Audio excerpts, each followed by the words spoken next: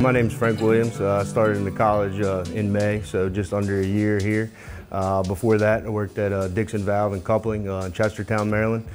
Born and raised around Chestertown, went to Queen Anne's County High School, went to Chesapeake to get my 2-year degree, moved on from that, my bachelor's and my master's. Did a little bit of everything at Dixon in the manufacturing world, and then kind of prepared me for this opportunity here at the college.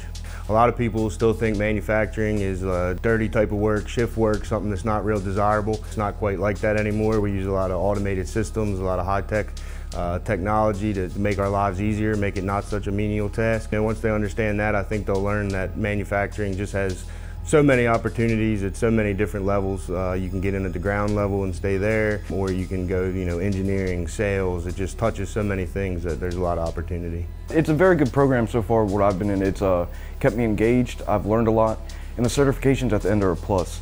That gives a huge advantage when you're going into the workforce. SolidWorks was the first course I took as part of the advanced manufacturing program here at Chesapeake. It was an 8-week course that started in January.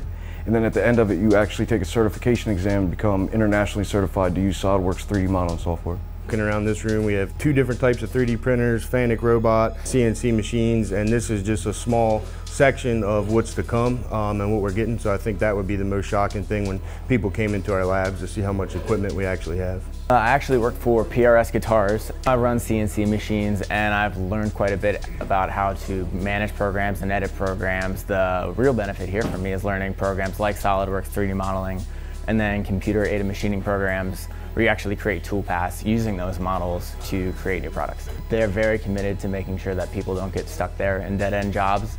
And I guess they saw an opportunity in me to kind of further my education and to help me grow in the company. And this opportunity opened up and they said, "Hey Dave, do you want to go do this?" And I said, "Absolutely."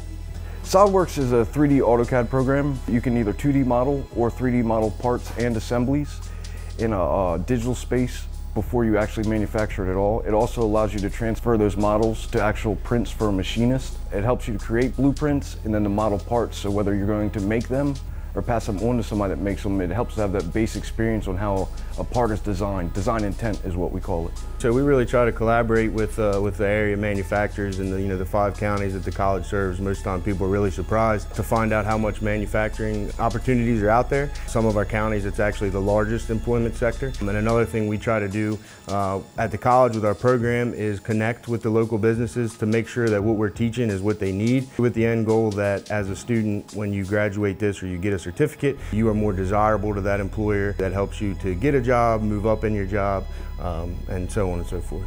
To learn more about the Advanced Manufacturing Program, visit chesapeake.edu/AMP.